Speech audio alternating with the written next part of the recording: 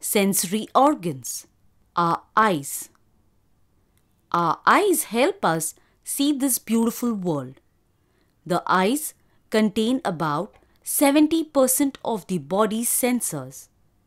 These sensors respond to everything around us and send signals in the form of nerve impulses to the brain. The brain converts these signals to the images that we see. Only a small part of the eye can be seen as the eyeball protected within a bony socket in the skull. The eyeball. The part of the eyeball which we can see is the cornea. Eyebrows prevent sweat from dripping into the eye and the eyelashes keep out the dust particles. The eyeball is cleaned by tears each time we blink, every 10 seconds. Iris and pupil. The colored part of the eye is called the iris. The iris contains pigment called melanin. Those whose irises contain more melanin have black or brown eyes. Lesser melanin lends a blue or green color to the iris. The black area in the center of the iris is called the pupil. The muscles in the iris contract and relax while controlling the amount of light entering the pupil. How we see. When you look at something, light from the object passes through the eyes, cornea and the lens. It then gets converged and falls on the screen at the back of the eye called the retina. An upside down image is formed on it. The retina contains millions of light sensitive cells called rods and cones. Rods enable us to see in black and white, and cones give us colored vision. These cells send signals of the image formed on the retina through the optic nerves to the brain. Retina.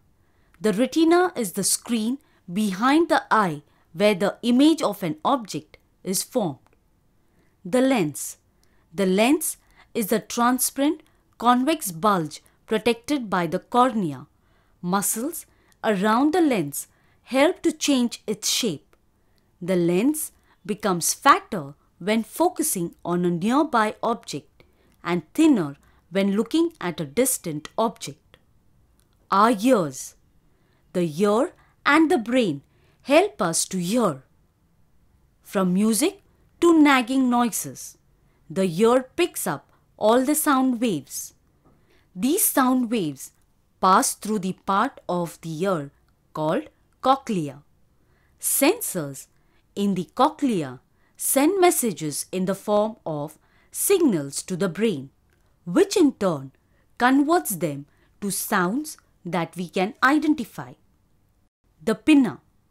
It functions like a funnel, channeling sound into the ear. Sound travels in the form of waves in the air till it reaches the ear, the outer, middle and the inner ear. The ear flap, also called the pinna of the outer ear, is the part we can see. It collects the sound waves and funnels them through the auditory canal into the middle ear. Here, the sound waves hit a taut piece of skin, the eardrum, and vibrate it. These vibrations, in turn, excite a spiral-shaped fluid-filled tube called cochlea in the inner ear. The semicircular canals in our ears detect the movement and the position of our head. Combining this information with others received from the sensors all over the body, the brain is able to send messages to our muscles so that we can keep our balance. Sound waves hit the eardrum, making it vibrate. These vibrations pass along 3 tiny bones called the ossicles. This in turn creates ripples in the fluid filling the inner ear. When these ripples reach the cochlea, it sends messages to the brain. Taste and smell. Our main senses, in addition to sight and hearing, are taste, touch and smell. Our sense of taste and smell detect chemicals in our food and the air around us. Chemicals in food are detected by taste buds in our tongue, while chemicals in the air are detected by a smell sensor called olfactory nerve. These sensors send messages to the brain so that you can taste and smell. The brain detects the difference between thousands of different foods and help us to recognize more than 10,000 smells. Touch sensors, skin, enable us to recognize temperature and texture. Smell sensors send messages to the same part of the brain that deals with emotions and memory. Nasal receptors.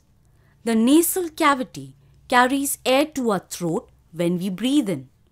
The upper part of the two sides of the nasal cavity is the olfactory area. It is lined with more than 25 million receptors. When we breathe in, the molecules creating the smell stick to the sensors and a message is sent to the brain to be decoded. The message is transmitted along the olfactory nerve. Our sense of smell is stronger than our sense of taste, which is why food often seems to be tasteless if our nose is blocked by cold. Taste map of our tongue. 4 distinct tastes are detected by the taste buds: sweet, salty, sour, and bitter. Taste buds in the front of the tongue detect sweet.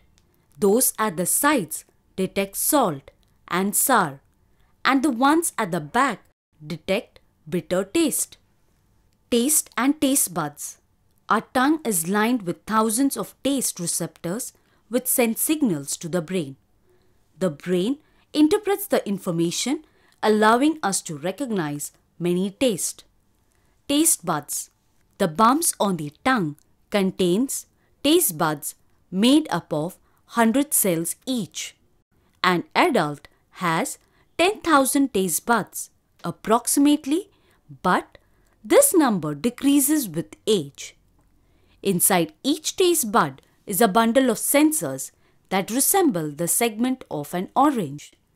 Little bumps on the surface of the tongue help us to grip food as we chew or lick.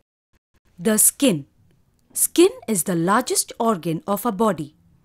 Underneath its surface are millions of nerve endings, sensitive to pain, pressure, texture, temperature, and many more sensations. Millions of sensors in our skin send a stream of messages to our brain so that we can touch and feel our surroundings. Some sensors detect light, some touch, some sense vibrations or pressure, while others sense heat, cold, or pain. Working together, different sensors give our brain a touch picture. Some parts of our skin have many more touch sensors than others, making them much more sensitive. For example, the nerve endings in our hands, fingers, and mouth are more sensitive. The nerve endings of the fingers are so sensitive that blind people can read by running their fingers over pages covered in groups of bumps representing letters. Many different sensors can be found inside the skin. Some lie deep in the dermis, while others reach up to the epidermis. Nerve fibers carry messages from the sensors to the brain. For example, if you put an ice cube on your palm, the sudden temperature drop makes cold sensors send messages to your brain immediately. The skin is the body's biggest organ. An adult skin weighs about 3 to 4 kilograms. That is like wearing every single one of your sweaters at the same time. If you spread our skin, it would measure around 20 square feet in size, about the same size as a child's bed sheet. Our body not only disposes undigested food in the form of feces and urine, our skin disposes excess water and salts in our body in the form of sweat.